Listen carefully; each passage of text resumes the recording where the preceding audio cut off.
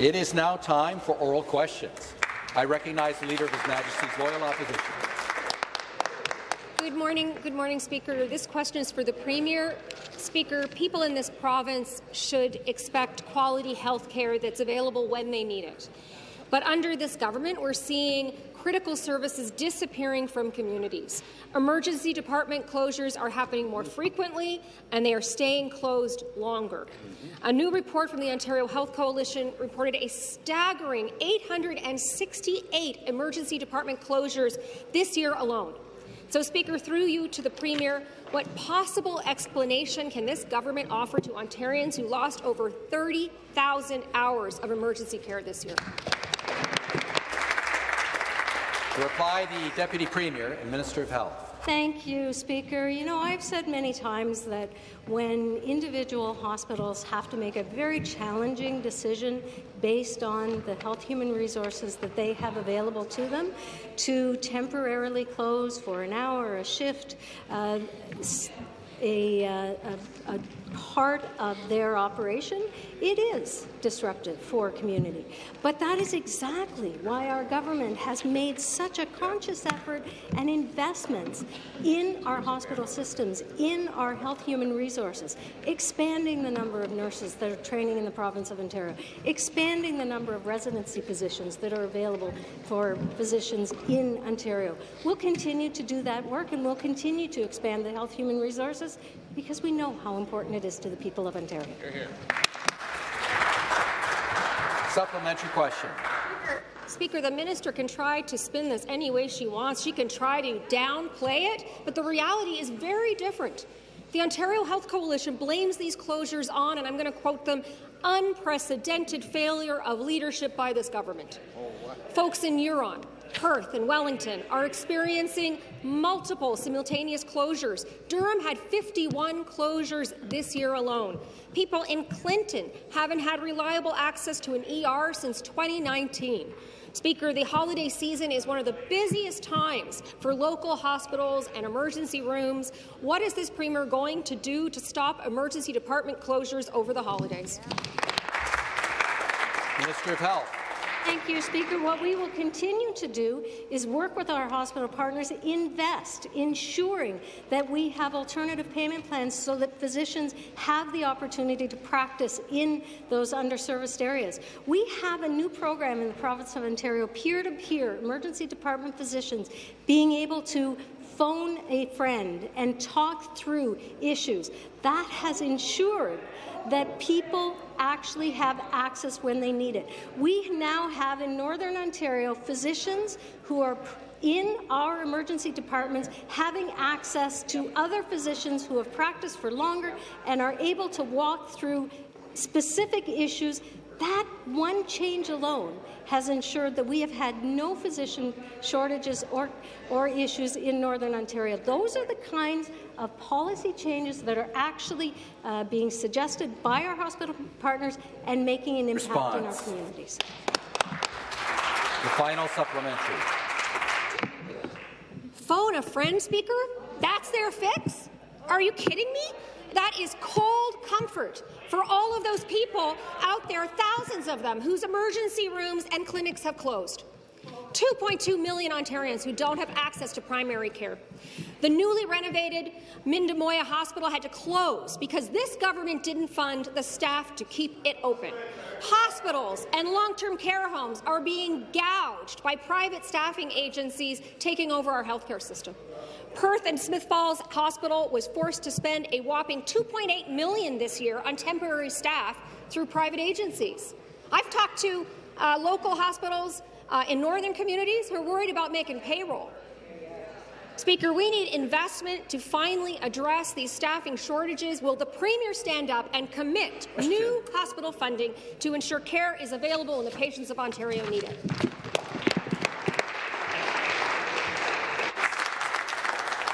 Minister of Health. Where was the party opposite when we actually announced through our last budget an expansion of primary care? They voted against it. Where was the party opposite when we have made investments and made announcements of over 50 new capital expansions, whether those are new builds in Niagara South, whether those are expansions in communities across Ontario. Where was the party opposite the NDP? They voted against it. We'll continue to make those investments. Order. In last year's budget alone, we had an average increase in our hospital budgets of 4%. Those are the changes that we make as a government to make sure that our hospitals and our community system is robust and there for us when we need it. Thank you, Speaker. Thank you. The next question, once again, the Leader of the Opposition. Thank you, Speaker. This question is again for the Premier. The government's announcement to shut down the Ontario Science Centre and lay off staff and reopen it in a new building half its size is very, very unpopular, especially for people in some of the most impacted neighbourhoods like Thorncliffe Park and Flemington Park. It's a decision that also, Speaker, doesn't make a lot of sense to most people. The official opposition NDP, we've unearthed yet another secret government document that's called Ontario Science Centre Modernization Relocation Plans. Very interesting. But what's really notable about this document is the date, August 27th, 2021. Speaker, why did the Premier keep his plans for the Science Centre a secret during the 2022 election? Minister of Tourism, Culture and Sport. Mr. Speaker, thank you for the Leader for the question. I got this feeling that the word tourism is a bad word. We're talking about, now hang on for a second, tourism represents almost 36 million or billion in economic activity. Just under 400,000 jobs, Mr. Speaker, and 82,000 business-related jobs and careers in tourism. Yet we talk about an opportunity, a destination.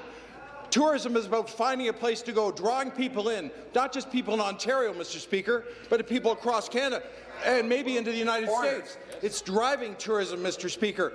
A destination is important, whether it's a spa, common areas, water parks, paddling, walking and being casual in an area where you can sit and be quiet. All these great things that, you know what, tourists like, Mr. Speaker. They want to come to. They want to come here. We're making a destination a world-class destination, Mr. Speaker. Order. The supplementary question. Speaker, the FOI secret documents that we've unearthed clearly show that the Premier had already made a decision to move the Ontario Science Centre to Ontario Place nearly 2 years before he told the public. We also know it wasn't until later that year that the government commissioned their business case that would justify a decision the Premier had already apparently made. That business case was withheld from the public for another 8 months, despite repeated requests from opposition members to make it public. So, Speaker, to the Premier, why should the public trust a Premier who clearly believes in decision-based evidence-making instead of evidence-based decision-making? The response, Minister of Tourism, Culture and Sport. Yeah, thank you, Mr. Speaker. As they say, 2 cases are better than 1. 2 business cases that suggest that this is a wonderful opportunity. Opportunity that we'd like to think we want to explore for the people of Ontario. But more importantly, again, back to that tourism word that everyone, or not everyone, just certain people don't seem to like. Those guys. We talk about building up opportunity in Ontario, in jobs and careers, destinations, making an Ontario a place that people want to come to visit and stay maybe an extra day or 2 longer because the destination is so special and the opportunity is an experience that those people and their families want to experience, Mr. Speaker. That's what tourism is about. People in Ontario do a fabulous job. Those working in the industry are doing a better job because of COVID. They're smarter, they are ready, and they want people to come to Ontario, Mr. Speaker. They want them to visit. They want them to stay. We want to welcome people. The member for Hamilton Mountain will come to order. Yes. Final supplementary. Speaker. Back to the Premier, but can I just say, I mean, if this was such a great idea, why did they work so hard to keep it secret for so long? I don't buy it. I don't buy it, and I don't think the people of Ontario by it. They know there's something dirty about this deal. Earlier this year, Speaker, the NDP released an FOI secret document showing that the government had already decided to pay for a new parking garage for Therma as early as January 2021, nearly 2 years again before the public found out. We know they planned to move the Science Centre also nearly 2 years before the public found out. Speaker, we can wait for the Auditor General's report tomorrow, or the Premier can set the record straight right now. Is he building a half-sized Science Centre on top of the Therma parking garage to justify spending $650 million public dollars on a private luxury spa? I'm going to caution the Leader of the Opposition on her choice of words. Response, Minister. Mr. Speaker, thank you for the question. The Science Centre. You know, it's a fabulous place, and they talk about space, Mr. Speaker, and though I wasn't in the business of real estate and development and designing, I do know that there's something called common area, Mr. Speaker, when we talk about space. In common area is that area in a building that people move through, that they don't necessarily stop and wait, but they move through, and it's part of the design. And the existing Science Centre has fabulous and large common space areas. Well, the new Science Centre will not have that much common space because it'll be more efficient, more directed, more targeted to exhibits. And I believe, Mr. Speaker, that's what the Science Centre is about, drawing people in, educating them, creating, dare I say it again, an experience. Don't worry about the common area. Worry about what they come to see, Mr. Speaker. Those are the displays. Those are what's out there for people to learn from, not hallways, exhibition space. The next question, once again, the Leader of the Opposition. I will just say, not all kids have backyards or great big spaces to run around in, and children who live in apartment buildings, they deserve to have space too, right? Why not? Give me a break. Speaker, while this government is busy planning, this government is busy planning for a luxury spa in downtown Toronto, the people of Brampton are facing property tax increases up to 34% next year. Wild. That's because the government's plan to dissolve Peel Region is estimated to cost the City of Brampton more than $1.3 billion, Speaker. So I'm going to ask the Premier, how can he justify the largest tax hike in Brampton's history in the middle of a cost of living crisis? To reply, the Minister of Municipal Affairs and Housing, Government House. I could say this. The government is continuously focused on reducing taxes, building more homes. It has been at the core of what we have been doing since 2018, and we will certainly never allow a community to raise taxes so that the people in that community can't afford to live there. It is only really the Leader of the Opposition who is consistently talking about increasing taxes on the people of the province of Ontario. When we've reduced taxes, she's actually voted against those reductions. Look, it was so bad that when we reduced taxes on the lowest income earning Ontarians, virtually removing them from paying the responsibility of paying taxes, the NDP actually voted against that because at the core of what the NDP believe, Mr. Speaker, is that people have to be dependent on government. We believe you give the people the tools to succeed, and they will do just that. They will succeed, and we will continue on that mission, Mr. Speaker, because the job's not done. And the supplementary question. Speaker, this deal between the Premier and the new Liberal leader is going to make life more expensive for 1.5 million people in Peel, over 600,000 of them in Brampton alone. People still don't know how their public services are going to be impacted, but what they do know is that thanks to this Conservative Liberal deal, their taxes are going up and up and up. So back to the Premier of this province, what does he have to say to the people of Brampton about their 34% tax hike? Minister of Municipal Affairs and Housing. Speaker, I'll say this to the people of Brampton. I am very, very confident that there will not be a 34% property tax hike, unless, of course, there is an NDP council or an NDP mayor, or then all bets are off, Mr. Speaker, because we know the history of the NDP. It's the same old song they're singing. This is a party that's against the 413. We're wiped out of Brampton, Mr. Speaker, because they are so old school. They're against development, they're against people, they're against business. They're singing the same old tune over and over and over again, Mr. Speaker. This is a party that has no ideas. Their time in opposition is starting to come to an end, colleagues, because they are so bankrupt of ideas. So, Mr. Speaker, we've created thousands of jobs across the province of Ontario. We've cut taxes. We've made investments in all of the important areas for the people of the province of Ontario. Consistently, they have voted against. Thank you. The next question, the member for Brantford-Brant. Thank you, Speaker. My question is for the Minister of Economic Development, Job Creation and Trade. What a great minister. Under the previous Liberal government, supported by the NDP, when global companies were considering locations to expand in, Ontario was never on the short list. Right. Businesses did not want to navigate through mazes of red tape while paying tax hike after tax hike. When we came into office, we immediately took action to scrap the Liberal NDP agenda of tax hikes and red tape. Now, Ontario is the first place that comes to mind when companies want to invest and expand. By creating the conditions for businesses to succeed, we've seen record investments and job growth across the entire province of Ontario. Speaker, can the minister highlight some of the recent investments that Ontario has welcomed? Thank you. Minister of Economic Development, Job Creation and Trade.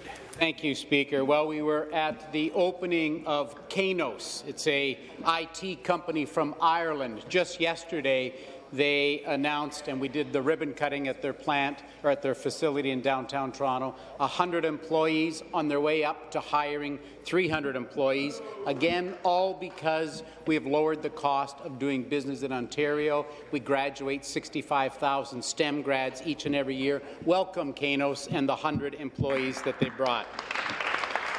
The week before, we welcomed Unilever to downtown Toronto. They're from the UK, obviously. They have opened their world's first and only AI lab right here in Ontario, right here in Toronto. We competed with 50 countries around the world to attract Unilever here, and we won. They have several hundred employees that will be employed here at their downtown operation in Toronto. So, Speaker, we're very grateful. Thank you. And the supplementary. Thank you, Speaker, and thank you, Minister, for that response. You would think that with more than 700,000 jobs created since we took office, the Liberals and the NDP would realize that our approach of lower costs works. But instead, they continue to advocate for policies that would crush businesses, penalize workers, and destroy our economy. Shame. While we have been laser-focused on creating jobs and growing the economy, the Liberals spent the last 6 months just to end up with a new leader who endorses the same anti-growth agenda as the NDP. By reducing the annual cost of doing businesses by $8 billion annually and cutting burdensome red tape, we have seen job-creating investments flood into the province of Ontario. Speaker, can the minister please elaborate on other investments and expansions Ontario has secured over the past few months? Thank you. Economic Development, Job Creation and Trade.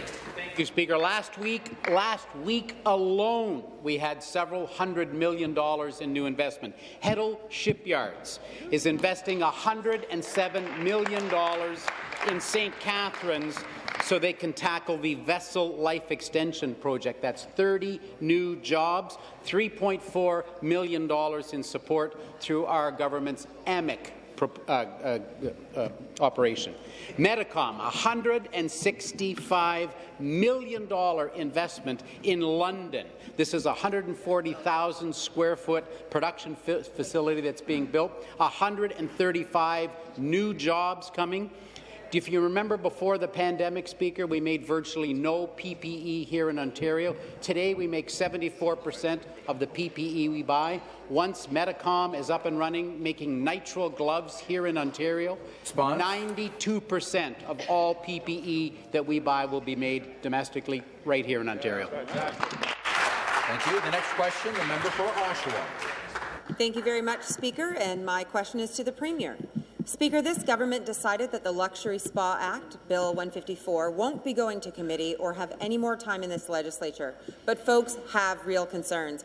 In this bill, the Minister of Infrastructure is being gifted the power to issue minister zoning orders. Ontarians see that MZOs are a government gift for their insiders to fast-pass process. MZOs don't get shovels in the ground faster. They often don't have community buy-in, but they do make some people stinking rich. So my question is, now that the Minister of Infrastructure has the power to issue MZOs, who is going to get rich next? Thank you. Minister of Municipal Affairs and Housing.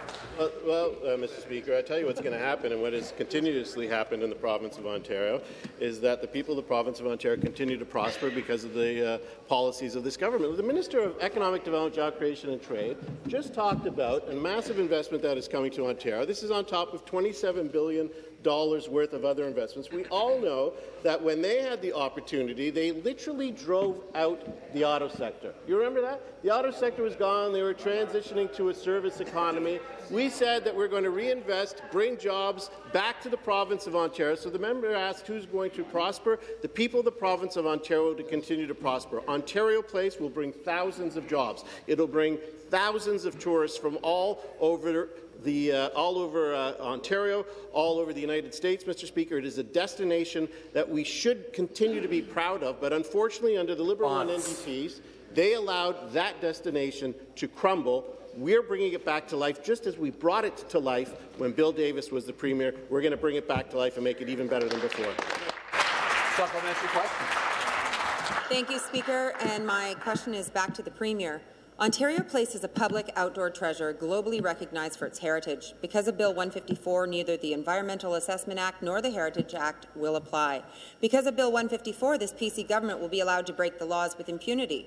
Because of Bill 154, the Minister of Infrastructure now gets to issue MZOs. She also gets a fancy schmancy luxury spa as her legacy project.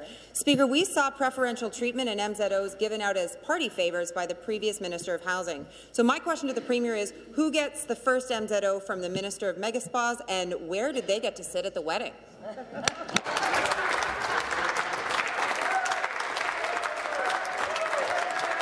Members will take their seats. Minister of Municipal Affairs and Housing. I tell you, Speaker, this is a party that is virtually being wiped out one member at a time, right? They're fighting with themselves. So I tell you what's happening, Mr. Speaker. You know who's going to get new things? The City of Toronto is going to get new buses and trains because of the deal. That's what's going to happen. Our streets will be safer. Our buses and our transit system will be safer because of this deal. We will revitalize a destination that she calls a jewel. We're actually going to revitalize it so people want to come back to it, Mr. Speaker. Thousands of jobs will be created by this. So who's going to prosper? The people of the province of Ontario will prosper. It is a gift for all of Ontario, Mr. Speaker. I know the member has weddings on her mind. She was just married recently. I congratulate her for that, Mr. Speaker. I think we all do. But it really highlights the problem of today's NDP, right? They stand for nothing. They're angry at each other, they're angry at the province, they're angry at the people, and that is why they keep losing election after election after election. The next question. Order. The next question, the member for Thunder Bay, Atikokan. Thank you, Speaker. My question is for the Minister of Health. Our government was elected with a strong mandate to serve the people of Ontario. After years of neglect and disrespect from the previous Liberal government, supported by the NDP, Ontarians support us to make decisions that will make life better for everyone. This includes taking leadership to address affordability concerns and ensuring that our health care system receives the support that it requires. Unfortunately, our hospitals are having to deal with unnecessary rising operational costs thanks to increasing federal taxes, rising interest rates, and ongoing international supply chain issues. Hospitals across Ontario should be able to focus their resources on providing frontline services, not on taxes and red tape. Speaker, could the minister please inform the legislature about how rising costs from increasing federal taxes are negatively impacting our hospitals? The Premier and Minister of Health. To the member from Thunder Bay Atikokan for raising this very important issue. Since the federal government imposed a carbon tax, the financial burden is already making an impact on hospitals across Ontario. The federal government's carbon tax will impact Ontario's hospitals by increasing annual heating costs by $27.2 million for 2022. So what would that $27.2 million purchase? It would have offered an additional 104,615 MRI operating hours, providing scans for an additional 157 patients. These are real issues that are impacting our hospital partners and, of course, our patients. That's why our government will continue fighting the federal government's carbon tax on behalf of the people of Ontario. And the supplementary question. Thank you, Speaker, and thank you to the Minister for her response.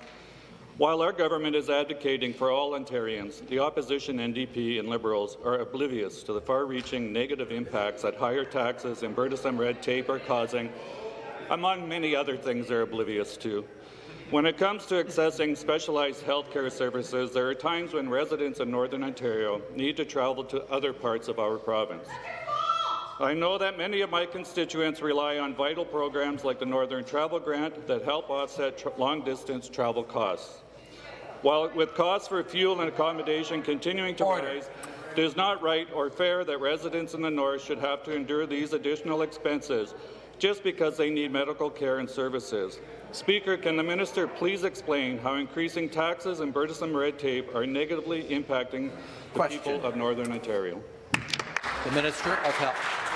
And I would say the member is raising a very important issue that is actually costing all Ontario residents, but particularly our northern residents, to fill the car, heat your home, and feed your family.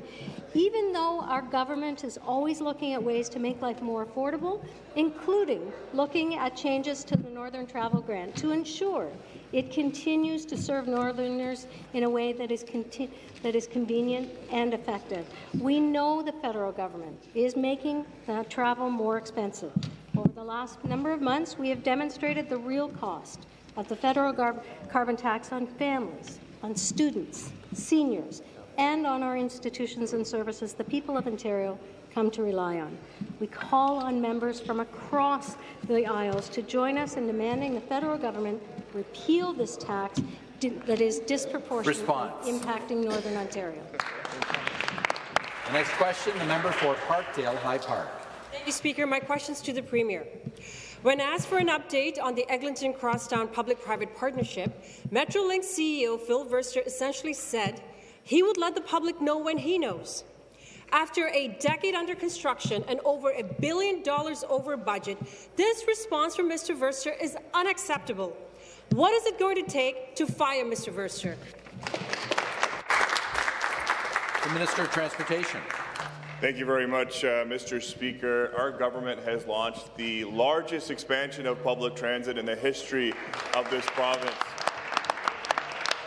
Mr. Speaker, the NDP and the Liberals have voted against it every step of the way. Mr. Speaker, let's look at the Ontario line. 28,000 cars being taken off the road, and what do the NDP do? They vote against that, Mr. Speaker. We were just announcing a milestone on the Yonge North Subway extension just this past Friday, another large milestone of making sure we get shovels in the ground. That project will reduce travel time by 22 minutes, Mr. Speaker, but it will also put over 26,000 people 10 minutes walking distance to a transit station, Mr. Speaker. Under the leadership of Premier Ford, we have built an incredible $70 billion program to support public transit across this province. It's about time that the NDP support that plan. Supplementary question. Mr. Verster, and you as Minister of Transportation, who's paying him $1 million a year, have had multiple chances to explain significant operational failures. For the tens of thousands of people whose daily lives are disrupted and the hundreds of small businesses who have been forced to shut down, Mr. Verster's response is an insult. Is this government so incompetent that you cannot recognize massive failure, or do you really like Mr. Verster that much? Remind the members to make their comments through the chair. Members will please take their seats. Minister of Transportation can reply. Mr. Speaker, the NDP have had multiple opportunities to support public transit in this province, and they have said no every single time, Mr. Speaker. On one hand, they want the highest, they want to support the Liberals and the highest carbon tax. On the other hand, they don't want to support $70 billion of public investment into transit. They've got to pick a side. Like the House Leader said, they stand for absolutely nothing.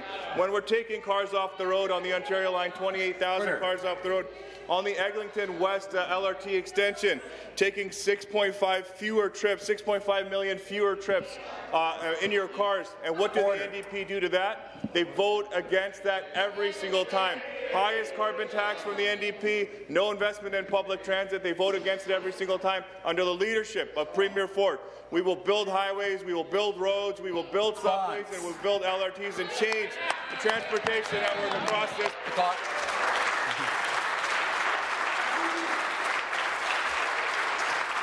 Members will please take their seats. Order. Order.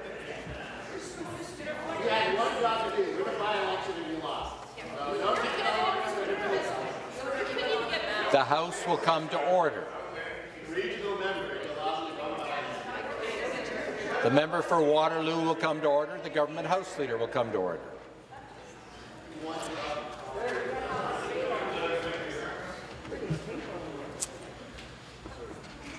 I think we're ready to start again. Start the clock. The member for Don Valley West. Thank you, Speaker. Every day we hear from people who are struggling to find a home.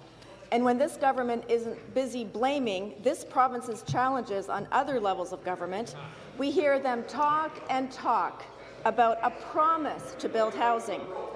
But, Speaker, just like they broke their promise to protect the Greenbelt, leading to the $8.3 billion Greenbelt scandal for which they're now under RCMP criminal investigation, just like they broke their promise to lower income taxes for middle-income families, they're breaking their promise to get housing built. Speaker, they promised to build 1.5 million homes by 2031. But the current forecast is they will get just 870,000 houses built by then. And to date, cities have received more support from the federal government than through this government's Building Faster Fund. My question to the Premier, when will he admit to the people of Ontario that once again he has broken his promise to them and that his housing plan is failing? And to reply, the Premier. Maybe you should go talk to your new leader. The number one concern for their new leader is let's raise $1 million because someone has to pay for my salary. That's what her number one issue was. That shows me you picked the wrong leader. Maybe you should have picked the guy in the far back instead of that leader. Number one issue. Stop the clock.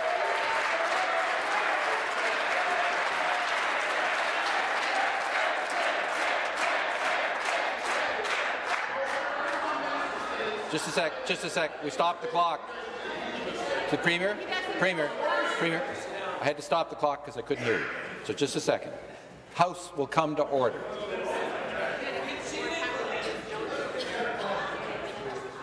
Order.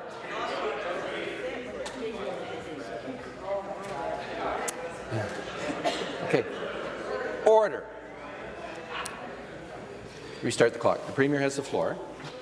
Your leader has the worst record in Ontario on building homes, and you have the nerve to say about building homes. Again, maybe you should sit down and have a heart-to-heart with your leader. She was against building the 413 that is critical to Brampton and Mississauga. She was against the carbon. She was for the carbon tax for 15 years. She was all in favour of taxing people.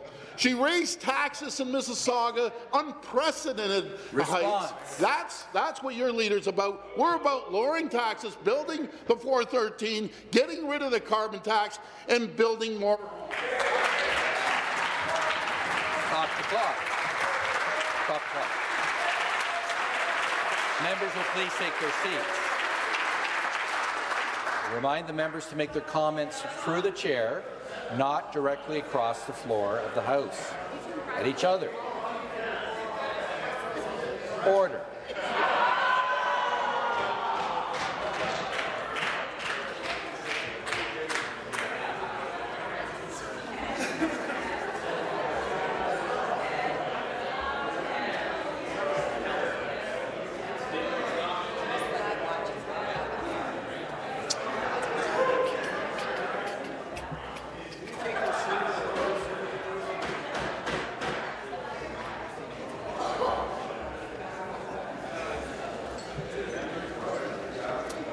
Order.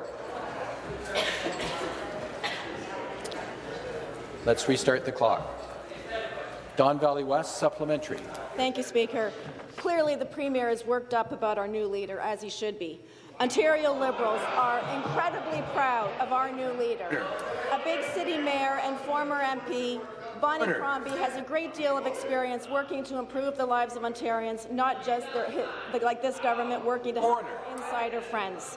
She's getting new developments approved. Mississauga, once considered a suburb, has been transformed under her leadership into a full-fledged metropolis. In fact, last year, the City of Mississauga issued a record number of building permits, and the city currently ranks 4th in the continent for the number of construction cranes. To imply that housing construction is in decline because of mayors like Bonnie Crombie is not only disingenuous but deeply disappointing. Building 1.5... I'm going to ask the member for Don Valley West to withdraw the unparliamentary comment. Withdrawn. Include her question. Building 1.5 million new homes requires something akin to a wartime effort.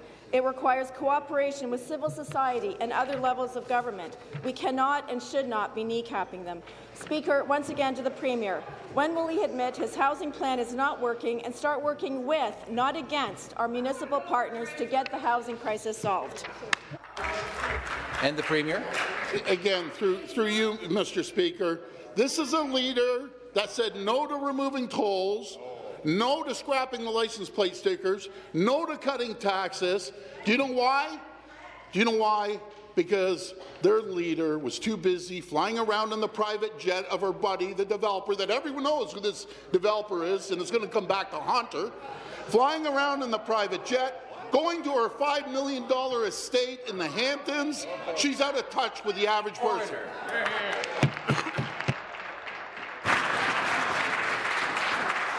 The next question. Order. The next question, the member for Burlington.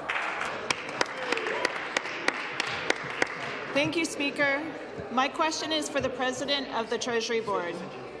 In the past year, we've seen emergencies like wildfires, floods and storms in all parts of Ontario. The people in my riding of Burlington and across the province are looking to our province in times of need. It's our responsibility to keep all Ontarians safe in the event of emergencies.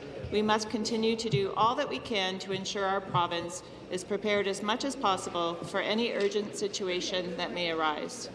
Speaker, can the President of the Treasury Board please share what our government is doing to strengthen emergency management and ensure that Ontario is prepared for the future?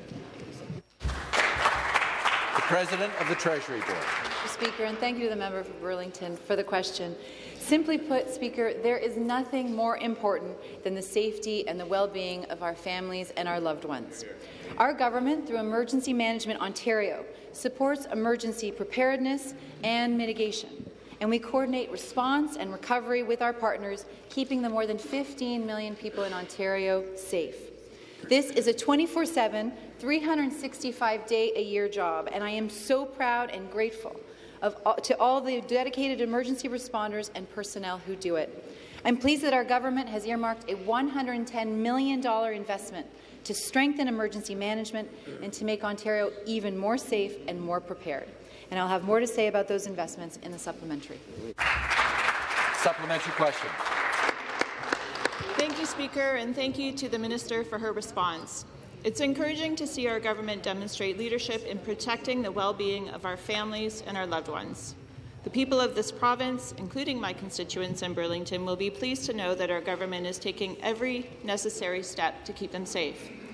The President of the Treasury Board spoke about the $110 million emergency management support we outlined in our last budget.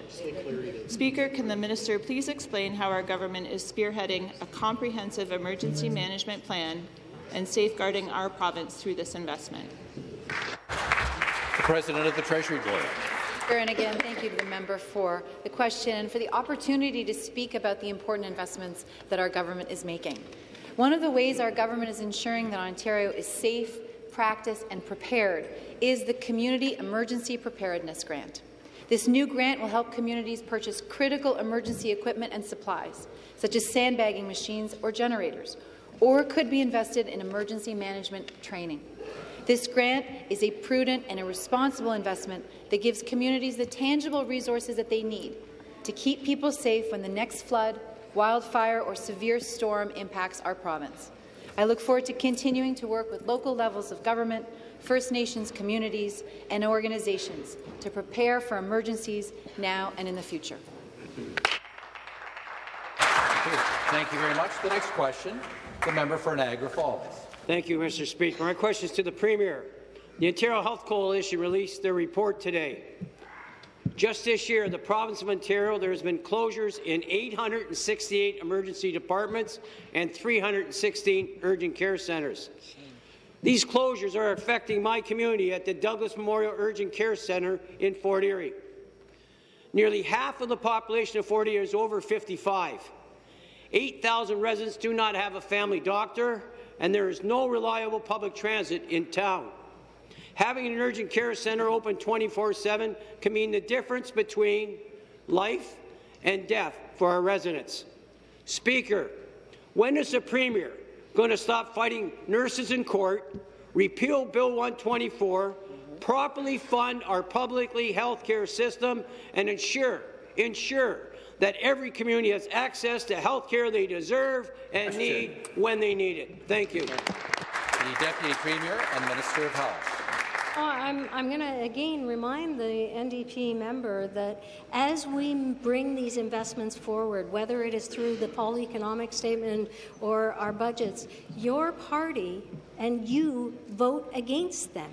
So when we make changes legislatively for as of right that allows physicians who wish to practice in the province of Ontario to quickly do that without having to wait for their license to be transferred, the member opposite votes against that legislation.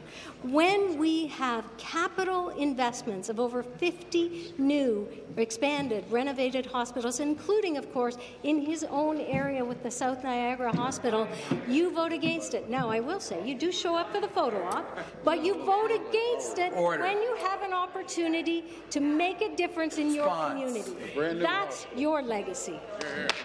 Dan, I'll remind members to make their comments through the chair. Supplementary question, the member for Nickel Belt. Thank you, Speaker. The Ontario Health Coalition was able to identify 1,199 vital hospital services closure. That's 868 ER, 316 urgent care closure, 11 obstetric closure, labour and delivery closure, ICU closure, lab closure. Every single one of these closures puts people's health and lives at risk. The minister must be very proud. Her plan to create a crisis is working perfect. How many more private clinics will the minister be able to fund given this level of crisis? Members will take their seats. Minister of Health.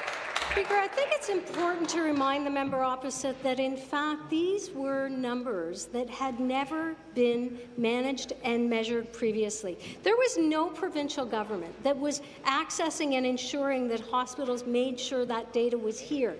And frankly, you cannot manage what you don't measure. We're measuring those changes, and I have to say the investments that we continue to make, whether it is a 50-bed rehab expansion in Sudbury at Health Science North, whether it is a 72-bed expansion at St. Joe's. Again, where was the NDP party? They were voting against these investments in their own community, where, again, they will show up for the photo op, but when they can make a difference in their community and support those changes and investments, they vote against it. Thank you. The next question, the member for Haldimand Norfolk. Thank you, Speaker. My question is to the Minister of Transportation. There's nothing the people of Caledonia want more for Christmas than to hear the reconstruction of the Argyle Street Bridge will begin. I've promised this House I will rise on this matter until shovels are in the ground. This is my 4th question related to the bridge since August 2022. A few weeks ago, I sat in traffic in the middle of the bridge when the sound of sirens was heard. An ambulance was attempting to get across. Cars had nowhere to go.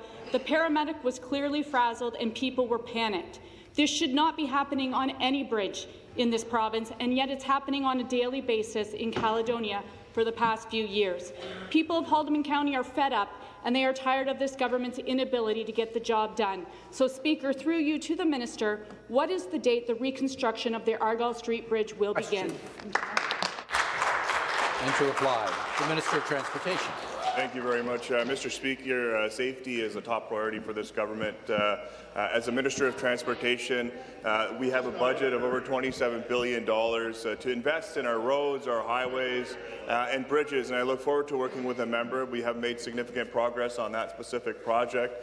We appreciate the challenges that she has mentioned, and we are working with the appropriate partners to ensure that that project is well underway, Mr. Speaker. But unlike the Liberals and NDP, our government is committed to making sure that we're building highways, we're building roads, we're investing in our bridges across this province. $27 billion in our budget, Mr. Speaker, over the next 10 years, which both the Liberals and NDP have voted against every single time.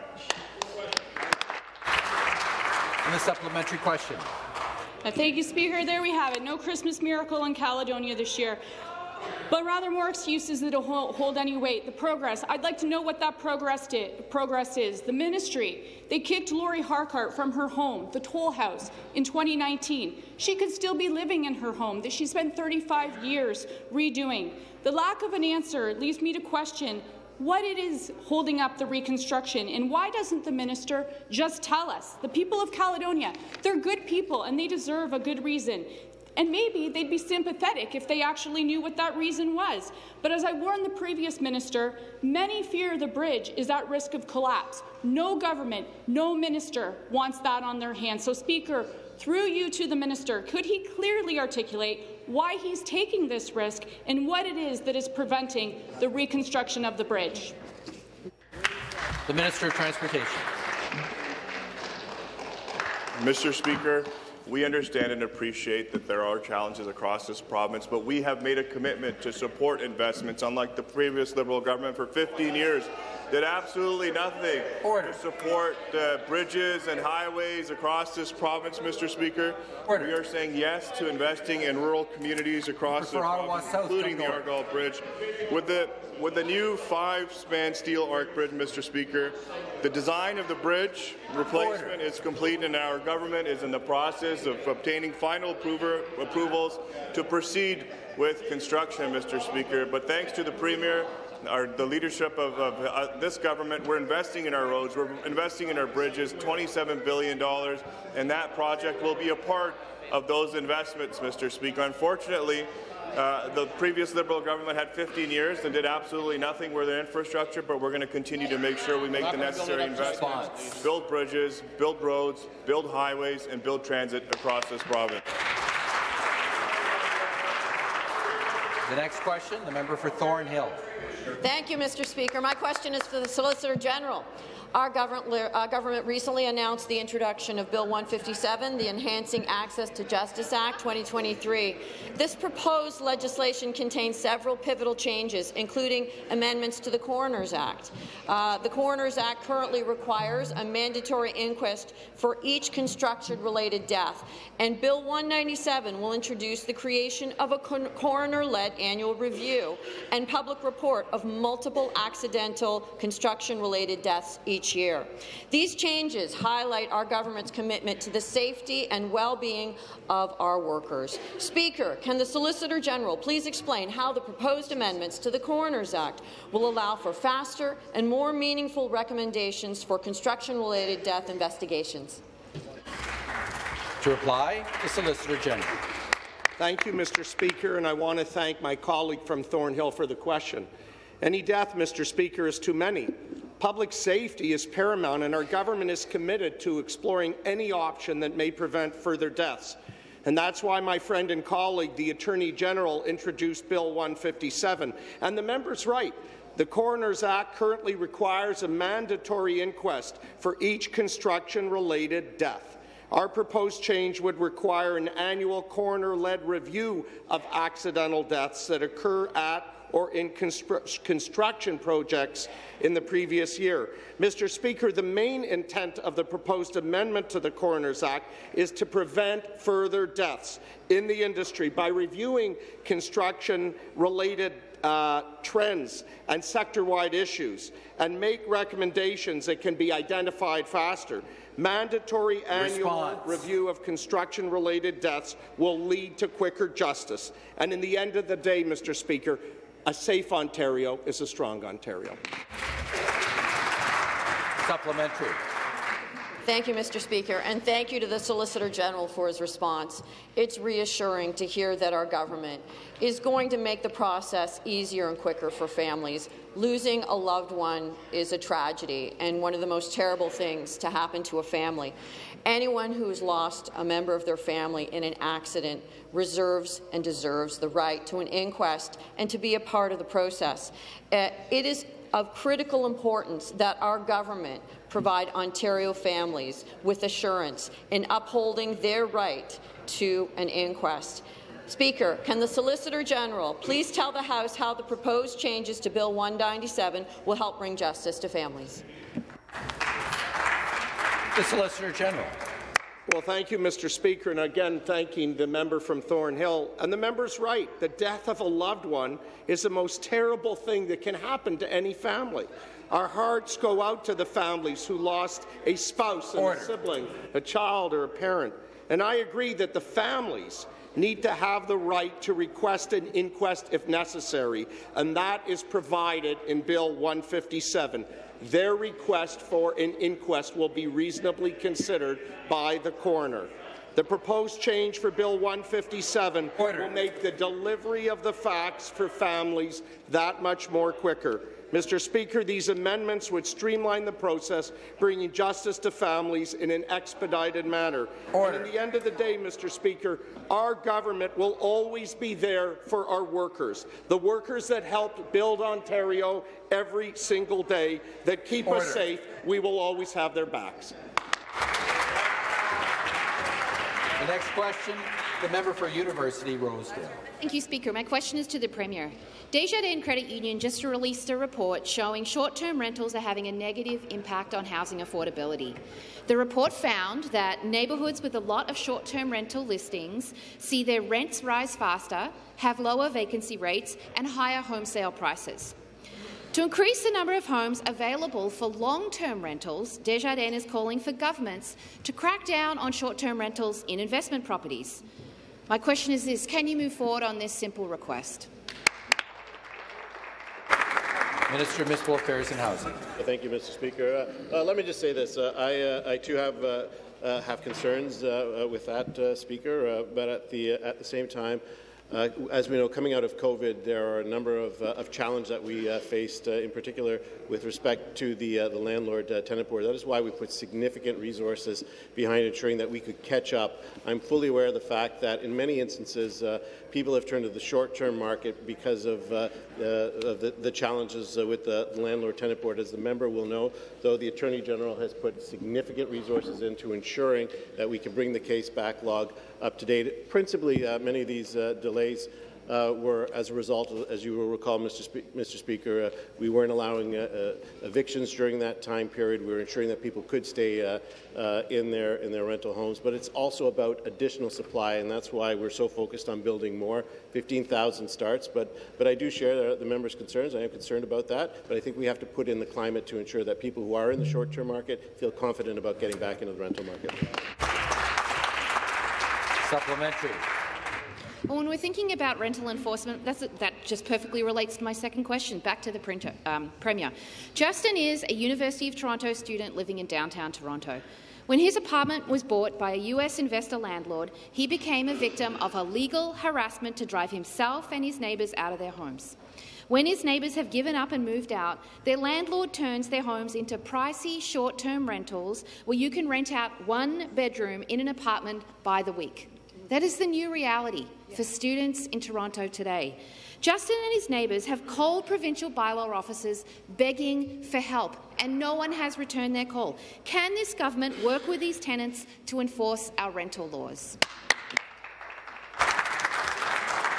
Minister of Municipal Affairs and Housing. I think that really high level, I think the real problem there is that students they don't have the ability in many instances to live on campuses. We've seen in many communities across the province of Ontario that they have been frustrating the ability of our colleges and universities to build student housing on their campuses. Is one of the reasons why that we have said in the new year we're going to double down to make sure that we work with our partners in that sector so that we can get more student housing built.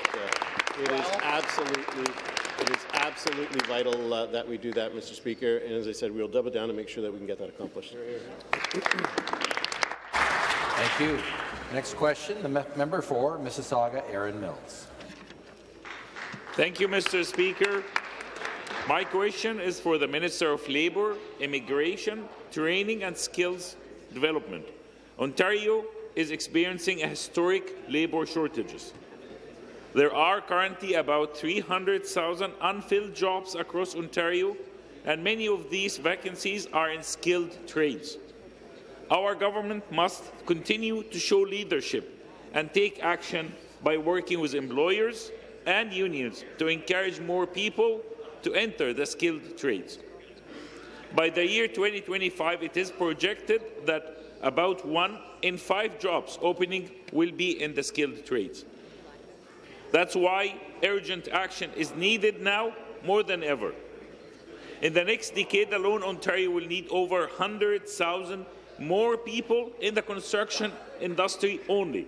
Question. Speaker, can the minister please explain what actions our government is taking to address labour shortages in the skilled trades? The parliamentary assistant, member for Mississauga, Malton. Thank you, Speaker, and thank you to the member from Mississauga, Erin Mills, for the important question. Our government is on a mission to help our people enter skilled trades. That is why, Mr. Speaker, we are making historic investment to show our young people that these careers are one they can be proud of. The minister was recently in Mississauga, joined with the wonderful Minister of Education to visit our latest Level Up Skilled Trade Fair. Across the province, more than 28,000 young people, parents, educators attended our fairs last year, getting hands-on experience in Ontario's 144 trades. I'm proud to say that under the leadership of this Premier, we are seeing an increase in the number of apprentices signing up across the province, up 24% last year alone to the workers of Ontario. We will continue to work with our partners in the industry. We will continue to make investments to fix the system and help more people find good-paying jobs. Thank you. Thank you very much. The supplementary question. Thank you, Mr. Speaker.